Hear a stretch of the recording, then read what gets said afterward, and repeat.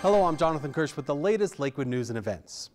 During the October 9th City Council meeting, Council had its first public hearing on the proposed 2018 annual budget. The second and final public hearing will be 7 p.m. on October 30th. You can view the proposed budget at lakewood.org/budgets. To watch the October 9th City Council meeting online, visit lakewood.org/council videos. Election Day is November 7th and ballots must be received by 7 p.m. For your convenience, the City Clerk's office has a 24-hour drop-off box located at 480 South Allison Parkway. For a full list of drop-off locations, visit lakewood.org/election2017. If you have questions about the election, contact the City Clerk's office at 303-987-7080. Results will be live right here on Channel 8 after the polls close at 7 p.m. And be sure to check out the Lakewood Voting Made Easy video for answers to any voting questions you might have. You can watch it at lakewood.org/vote.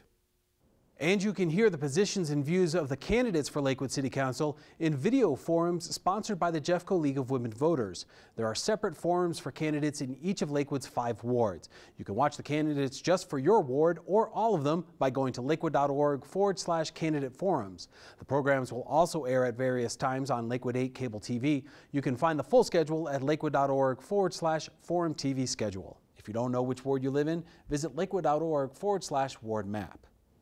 Everyone loves to talk about making government better. Now here's your chance to actually do it.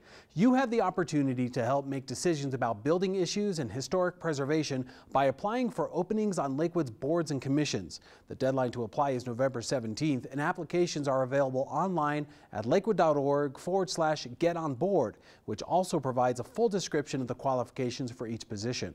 For more information, contact Donna Moreno at 303-987-7661. The military creed of leaving no soldier behind takes on new meaning when it comes to veterans who have died but remain unclaimed for burial. Thanks to a volunteer collaborative effort with strong ties to Lakewood, these veterans are receiving dignity, honor, and closure through the Final Roll Call Honors Committal program. You can read about it on What's Good in the Wood at lakewood.org/good stories. The City of Lakewood will be holding a dog license and vaccination clinic from 9 a.m. to noon on November 4th at the Belmar Heritage Center Calving Barn. You'll have the opportunity to license your dog for just $20 and get distemper and rabies vaccines for just $15, a Bordetella shot for $20, and a microchip for just $20. You can find out more information about the clinic at lakewood.org/dog licenses. Child's Play presents Go Dog Go at 2 and 4 p.m. Sunday, October 22nd at the Lakewood Cultural Center, bringing the adventures of P.D. Eastman's book to life in a frolicking musical dog party. The cast of this beloved children's favorite has truly gone to the dogs with zooming cars, zany hats, audience participation, and even a wild game of ball. Most importantly, this hilarious visual spectacle sneaks in some important life lessons in between innings. Go Dog Go is a 1-hour musical romp full of surprises, clowning, vaudeville, singing and barking, and of course 6 lovable, colorful dog characters. Just keep in mind that the show is best suited for audiences ages 4 and up. Tickets start at $6 and are available at 303-987-7845, lakewood.org/LCC Presents, or the Lakewood Cultural Center box office. Rooney Ranch Elementary School 3rd grader Graydon Abbott recently had the opportunity to spend the day as mayor. Graydon won a silent auction held by the school to raise money for the school's playground. He was able to shadow the mayor and learn about proclamations, get a briefing from the city manager, check out the city's traffic cameras, and get a tour of the council chambers, police department, and the cultural center. He even got a chance to put the mayor in the hot seat and interview him on the set here at Lakewood 8. Check it out. What kind of paperwork and how much paperwork do you have each day? We do a lot of paperwork, and while we're considered a wireless, or while we're considered a paperless council, we still have a lot of paper. And so I would say while we deal with a lot of paper, I deal with a lot of emails a day.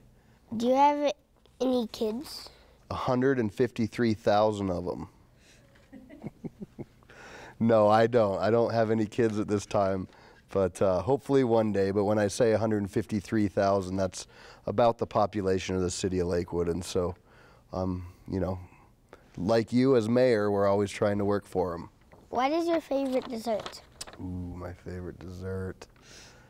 I like Reese's Peanut Butter Cup Blizzards. I just like Reese's peanut butter cups. Have you ever had a Blizzard? Mm-hmm. I like them mixed up. Although I have been switching a little bit to the Heath. You ever had a Heath Blizzard? No. Maybe you should try that and let me know how that goes. Are you in charge of the roads in Lakewood? So the city council and myself, we are what they call policy, so we allocate the money. And absolutely, the main priorities of the city is public safety, so that's our police, potholes and sidewalks, which are our roads. And what do you think the last one is? Houses? Parks. Yep. Police, parks, and potholes. That's really what we work with. And so we want to make sure we have good roads to drive on. Wait, but you also need dog parks. We do. So that dogs could train. We're working like on those. police We have dogs. one. Okay. How long have you been mayor? 2 years. Aren't you going to be mayor for 8 years? So I have 2 more years left in this term, and then I can rerun again for another 4-year term. How about you? How long are you going to be mayor? For about 2 hours. All right. Why did you want to be mayor and how did you get your job? So I grew up in Lakewood, so I've been here for 40 years. And I think it's a great community, and local government is a great opportunity. It's a great place to serve, and I think we have a good city, and I wanted to be a part of it. And so I put together a campaign and did a lot of door knocking, going door to door, talking to people and listening to what they liked about Lakewood and what they didn't like about Lakewood. And then I shared with them what I wanted to try to do for Lakewood. And I was elected to city council once, and then I was reelected, and then I ran for mayor. That's cool. What is your favorite emoji? That's great. I like, well, some days I like the angry face, but most of the time the guy that goes like that, that's a good one. I like the money face. Oh yeah, show me that. I don't know how to do it, but he has the money eyes. Have you ever tried being president? I have not. Mayor of Lakewood is a great place to be. Never be president. They have way more paperwork. Way more paperwork, you betcha. What was your favorite cartoon when you were a kid? Tom and Jerry. I like that. And then I'm a big fan of Scooby-Doo. That's my dad's favorite too. All right. Okay, I'm done. Well, that was a good interview.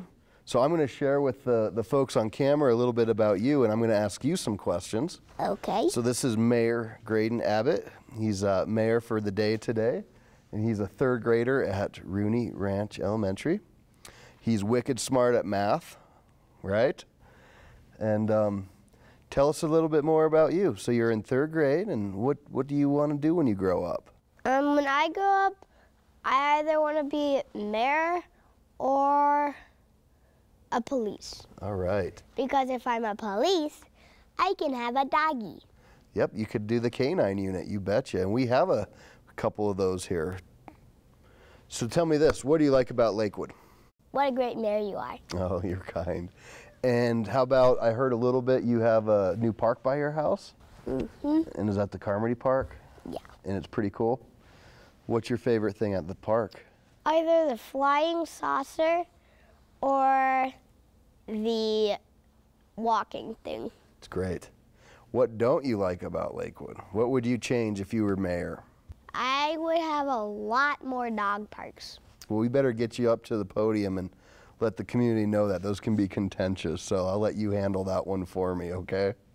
Well, I want to thank you. Thanks for coming out and being part of this, and I want you to, if you could take back to your class just a message letting them know how important they are to the city of Lakewood, and that we'd love to see them continue to be active, and I look forward to seeing them as future leaders of our community. Hopefully they will be. Absolutely. And I'll be mayor. You'll be mayor. Boom. Thank you. And check out this behind-the-scenes video of the zero waste efforts by volunteers at this year's Cider Days. City employees, along with Sustainable Neighborhood volunteers, sorted through all of the waste generated by visitors in an effort to divert as much as possible from the landfill.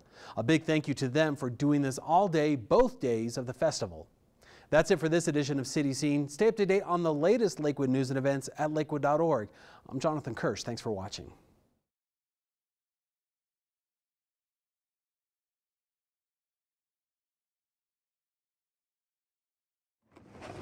Ready? As the summer slides into fall, visitors at Bear Creek Lake Park can still experience what makes this place one of the most popular parks in Lakewood. But while the landscape on the surface seems healthy, for years it's been lacking an important element. Prescribed fire can be a really good thing for our open spaces. Each year the grass grows and then it goes dormant in the fall, so we end up with a lot of dead material out there, which builds up, which doesn't allow for great growth. But at the same time, without the same nutrient level in the soils that fires and some other things provide, you do get a lot of noxious weed expansion. The benefit with putting fire on it is it gives us a chance to get the natives reestablished and to get some of those invasives controlled. West Metro Fire Rescue will be conducting a prescribed fire at Bear Creek Lake Park. This is a partnership with the City of Lakewood Parks, and it's an opportunity for us not only to reduce invasive plants in the park, but to remove some of the hazardous fuels in order to reduce the severity of potential future wildfires. And it's an opportunity to allow our crews to train on real live fire in the fuel model, which is primarily grasses, that is the major fuel that we would be dealing with in wildfires in our district. We can pre-plan, all we want. We can go through scenarios, but to pull out your equipment, your hose, your tools, flow water on real fire, there's nothing that can really compare to getting hands-on with the real thing. The main benefits are to the plants, but that has a trickle-down effect throughout the whole ecosystem. So the better our native vegetation, the better it is for our native wildlife, and the better it is for our native insects. Benefits of the community is we're better prepared to respond to this type of fire because we've dealt with it in a real-life environment. And so our goal is always to protect life and property, and this allows us the opportunity to better prepare ourselves to do just that.